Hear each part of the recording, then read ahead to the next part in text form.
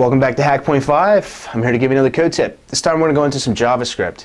A lot of times it's a pain in the butt when you're trying to view pages or do some pagination really fast instead of doing those page requests. Well, I got a trick for you.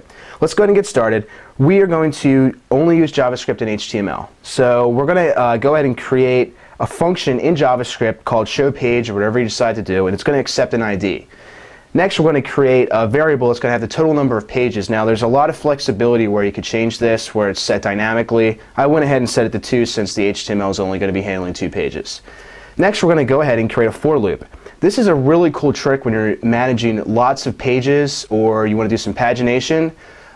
Instead of specifically hiding those div tags one by one, just do a for loop, hide all of them, and only show the one that you want to display.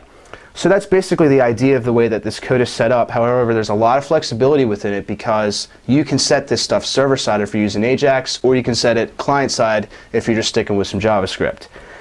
Next, we're going to just go into our actual HTML, and I went ahead and created a very simple div ID navigation and set 2 links to say, click here to display page 1 or page 2. Now, on click, we're going to actually call that function, pass it that ID. For this example, we have 1 and 2, or you could dynamically set it, and it will call that function, hide all of those div tags, and then only display the ID that you sent it. So if I click page 2, I'm sending the number 2 to it, and then it displays that page. Next, we're just going to go into the actual style. It's going to involve very little CSS. The important part is you actually want to set that div tag to a style display none. None is actually going to hide the div tag on the page load.